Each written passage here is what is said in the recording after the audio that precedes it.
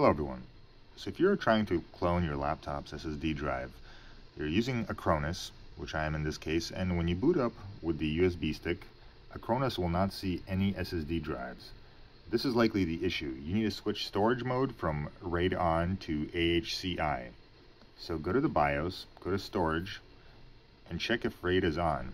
If it is, simply switch it to AHCI, then you boot it up with Acronis. You clone the SSD drives, put them back as intended, and before starting up, go back to the BIOS again, go to storage and put RAID on. This will set the configuration back exactly the way it was prior to the clone, and everything should work correctly.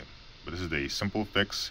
If you're trying to figure out why these disks are not showing up, nothing is working, this is the fix. And just FYI, if you do not change it back to RAID on afterward, your computer will not boot. You need to make sure you set it to what it was prior to the clone. So hopefully that helps someone.